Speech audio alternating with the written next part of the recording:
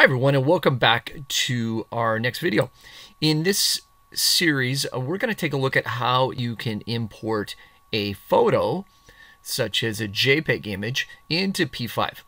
You might want to do this if you're building, say, a trivia game and you have a trivia question based on an image.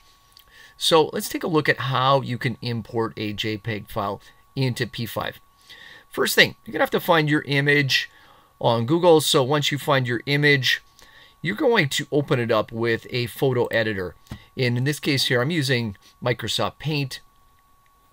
And typically, if I bring an image in, it tends to be an image bigger than 1 megabytes. In this case here down at the bottom, you can see this image is 2.2 megabytes in size, and its pixel dimensions are 5403 by 3602. So it's a very large image.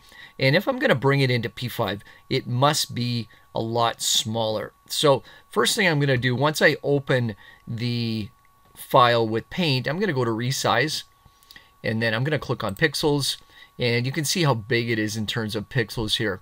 Since my canvas is typically, say, 400 by 400, I want this image to fit inside there. So maybe I want to have an image size that's maybe 150 by 150.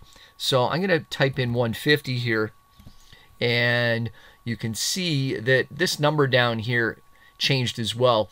And that's because I've got this checked here. It says maintain aspect ratio, and that's so it doesn't stretch the picture vertically or horizontally, and in other words, really change what it looks like. So make sure you got this checked here, and we're going to make this 150 pixels wide by a 100 pixels in height, and I'm going to click OK. And there, you can see the image there. It's very small now, but if I zoom in here, there, I've got my cat image, and now it is sized, so it should fit on the canvas. So I'm going to save it, and then I'm going to go into P5. First thing I need to do in P5 in order to import an image is I'm going to create a variable using a let statement. It's let space photo, and it doesn't have to be photo, could be a different name if you want, could be image or whatever. I'm going to use the variable name called photo. Then inside function setup, I'm going to create the canvas size and the background color. I'll use green. And then I'm going to set this up here. I'm going to use the load image command. And what it does in function setup is it goes and gets the image that I want to place on the canvas. Well, right now, if I take a look over here, I don't have that image in my sketch files. So when you open up P5, we actually have to go over here and click on this arrow, and then we can see the sketch files that we can use here.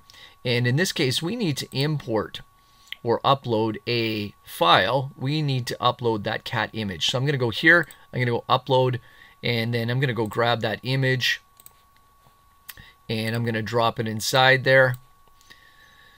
And there, it's uploaded. I'm going to close this here.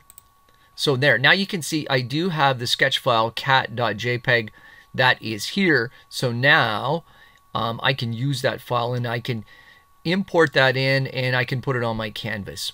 So I use the load image command to do that.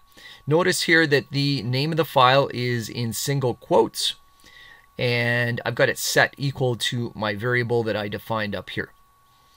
That is inside function setup. Then in order to draw the image, inside function draw, I'm going to use the image command, and then in brackets, what I have is the name of the variable that holds that photo, and then I've got the place on the screen where I want it placed. I'm going to place it at 100, 100 on the screen. So there, that's it. If I've done everything right here, and I click on play, then there we go. We've got the image loaded on our page. And maybe if it's a trivia question, maybe I want to put the image down a little bit lower and a little more centered. So let me put it at, say, 150, 200. Let's see if that fits on my screen. There we go. It's still a little bit off center, but I can play with those settings there and I can move the image around. So that's it. That's all you have to do to load an image onto your canvas. You're going to have to make sure it's inside sketch files here. And you're going to use the load image command in function setup. And then you're going to use the image command in function draw. That's it for this video. Good luck with this. And let me know if you have any questions. Take care.